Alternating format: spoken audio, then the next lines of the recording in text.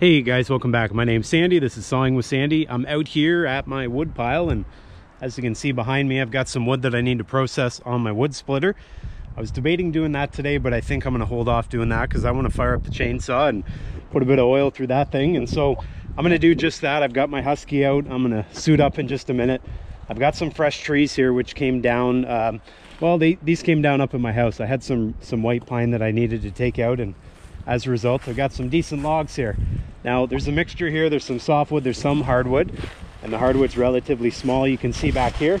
So what I'm gonna do today is I'm gonna fire up the chainsaw. I'm gonna cut up the hardwood into 16-inch lengths. These will become firewood.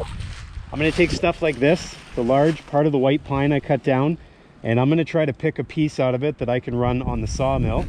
And as you guys can see here, pretty good diameter. I'll measure that just to give you an idea. So we'll make that into some lumber.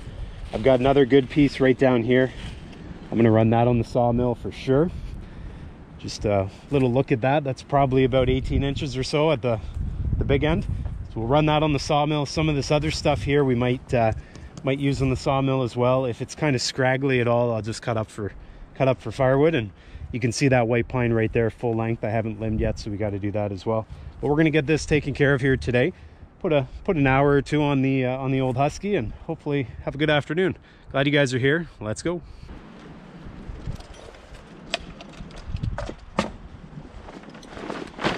If you guys live in central Ontario, Canada, or anywhere relatively close, you probably know exactly what black fly season is, and it happens once all the ice comes off all the lakes, and then the bugs hatch in the water, and as a result the black flies come out, horse flies, deer flies, mosquitoes, and kind of in that order, and end up just biting the back of your neck, biting the inside of your ears, getting into your shirt, biting everywhere, and makes life pretty miserable. And so I get out here, get a bit of work done once the snow's gone before the black flies hit. As you guys can imagine, if I don't get started on this, I'm gonna get way behind, and then I'll be out here in the black fly season cutting this up, splitting it, because I got to get it started drying, because our drying season, well, it's not like it's Arizona here, so I got to get it out into the IBC cages for the maximum amount of drying time, so that if I want to use some of this wood in the fall for heating, then it's good to go. That's the reason I'm out here, and I'm trying to hustle today. Despite the fact that we've got a storm looming, I would rather work out here in the rain, to be honest, or the snow, or the sleet, or the hail, than black flies. I'm going to be using this thing again. I love this thing. Once I discovered it, I have a hard time even thinking of not using it. This right here is the original loggers tape made by the US Tape Company, I think. No affiliation with them, but it's a great product. I love it. I put this on the log, and then more or less, as you guys can see, I've shown you that in the past. This hooks onto the end of the log, and then I can go and measure the length. I do this only for the sawmill saw logs, and then once I get to the end, I can pull it, and then that goes straight. And then as a result, it just comes off the log. I don't have to walk back and hook it up. Fresh sludge. All right, here's the old husky 555.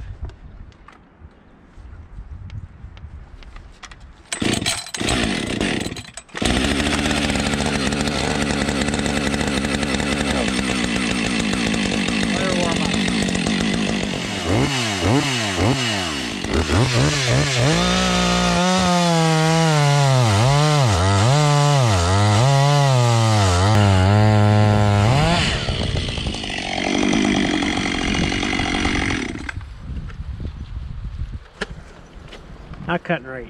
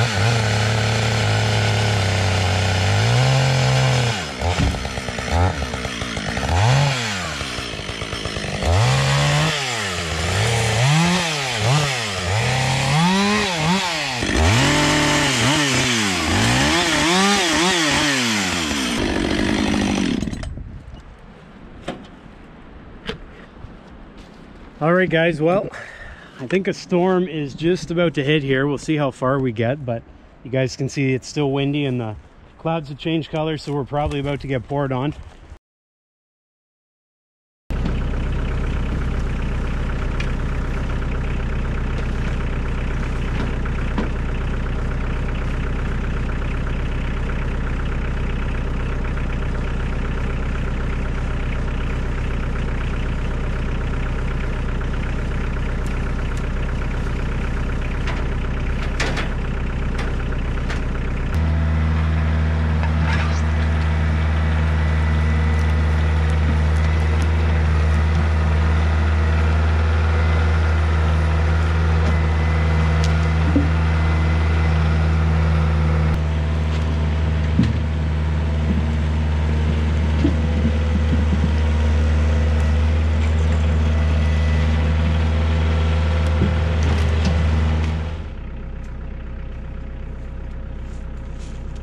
Critters everywhere. Come check this out.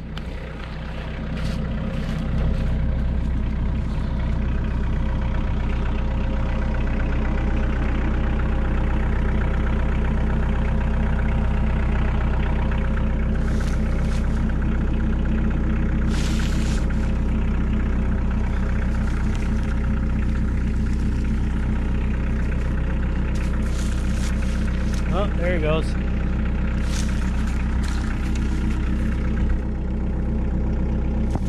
Whoa.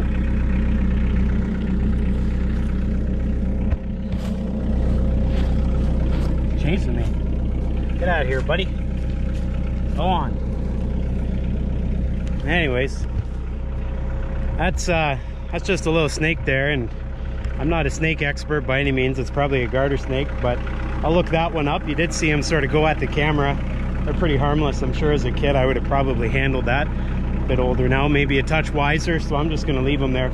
He's inside there, probably just seeking shelter from who knows what's up there in the air. Anyways, I also saw a toad around here, but who knows where that went. Anyways, I think we'll call that good. If I push that again, I might crush them, and I sort of like all creatures, so we'll leave that one in there and get down to splitting. Here we go. I gotta tell you, I'm way behind on my firewood, and although it doesn't look like it, I try to get the firewood done in the spring, and that didn't happen this year. A whole bunch of stuff on the go, so I got to put up an umbrella, because I'm gonna pretty much melt out here if I don't take shelter.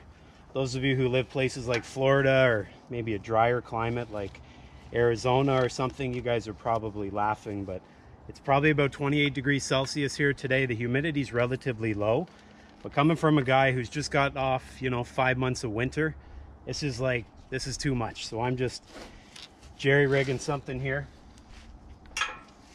just to make a little post. That'll probably do. Now we're gonna put this thing up. Oh yeah, looks good to me. Let's see how this is gonna work.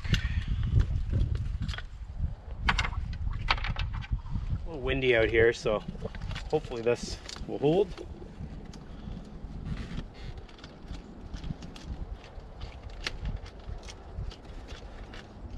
You know, it's a hot one and a sunny one when I've got sunglasses on. I don't wear them a lot, just when I'm driving.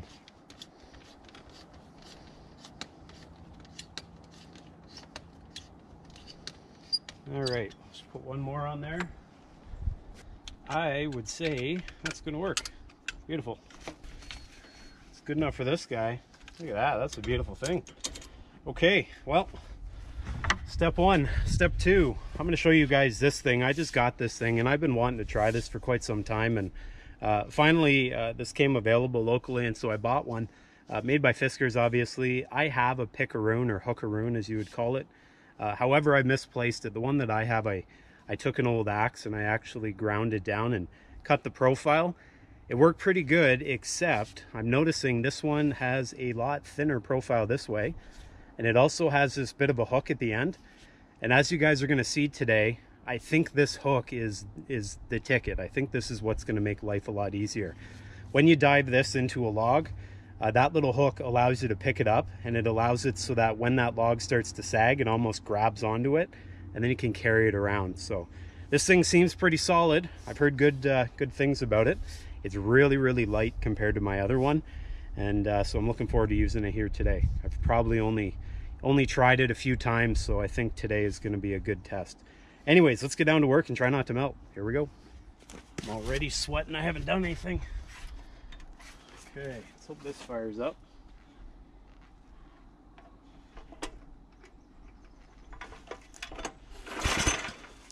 Trying to smash my elbow.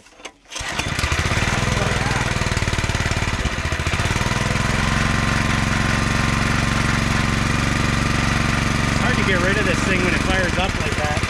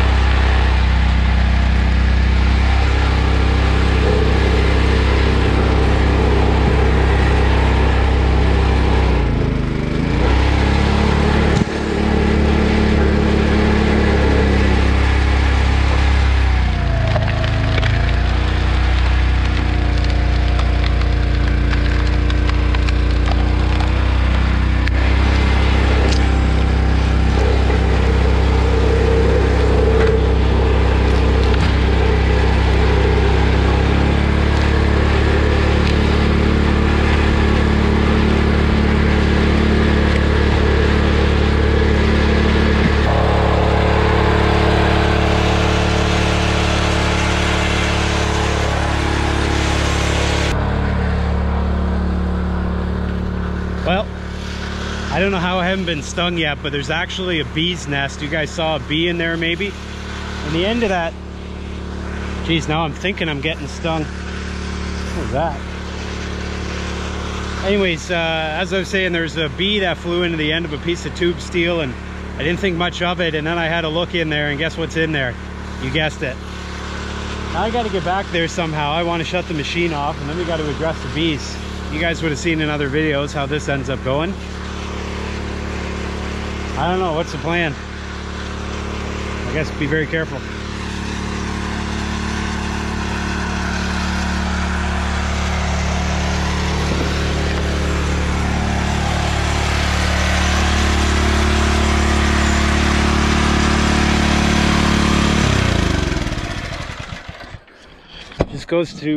Just goes to show you, you try to win and get ahead here and you just can't do it. I don't know if you guys saw where I had the camera. Oh, another bug. It was sort of down in that tube steel there. I don't know what the heck I'm going to do. What do you guys think? Let's stand back here.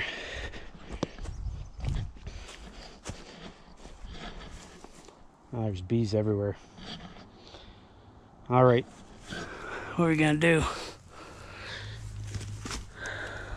Oh yeah, there it is. Look at that. What are we gonna do here? I don't know. Take a break. All right, guys, as I was scratching my head trying to figure out what I was gonna do with those bees, I thought about getting the bee spray, pointing it in that tube steel and giving it to them. But then I thought, you know what? They'll come out the other end of the tube steel and probably sting me. So I figured we'll call our quits there today. Bees are all around, coming in and out of that tube steel there on the end of the splitter. Whoa. Sorry, thought that was a bee. I don't know what that was, but it definitely landed on my arm. So I'm gonna call it quits there for today. Didn't quite get as much split as I would have liked, and sometimes that happens. Sometimes equipment breaks down. Sometimes you, well, have bees just like you saw. I don't want to get stung, and so I figure we'll call our quits, head into the shade. And just one last thing here. You guys would have seen me swinging this around, made by Fiskars. It's a hookaroon. This has been a great addition to this afternoon. This thing is very, very light in comparison to my other one, which has a wood handle and a relatively thick metal end on it. So this being so light is really, really helpful for me. I'm not getting any younger, and what I'm finding is the lighter something is, the less fatigued I get. And as a result, I can work longer, and therefore I can get more done on most days when there's not bees. Now that lightness in my tools also holds true for my chainsaw and everything else. The lighter the tool, the better. Allows me to work a little bit easier, work a little bit longer, less fatigued. So this thing's turned out to be a great addition. One other thing I like here, see that hook on the end? My other little hookaroon or pickaroon didn't have that. That hook has been really nice because you don't have to have a really strong grip. You can keep a nice loose grip and it still grabs onto your hand and won't slide out, especially when you got gloves on. This thing as well, see the profile there? It's got that little uptick at the end. That has been very helpful, as I mentioned previously. When you drive that into a log, it'd be something like that. The log will start to sag under its own weight, but that little upkick there really grabs onto that piece and makes it so it doesn't fall off while you're moving it around. The only thing I'm going to have to learn is just the amount of force to apply when I'm swinging this thing. Probably a piece of hard maple, I'm going to have to swing it a little bit harder to get through the bark, get through the end grain. Something like that white pine there, didn't have to swing very hard at all. A little bit of muscle memory will go a long way as I learn this thing, and before long it'll pretty much be an extension of my arm. Anyways, guys, that's going to do it for me here today. I'll be back soon, hopefully. Take care of those bees, and we'll fight another day. Guys, thanks for joining me. See you next time.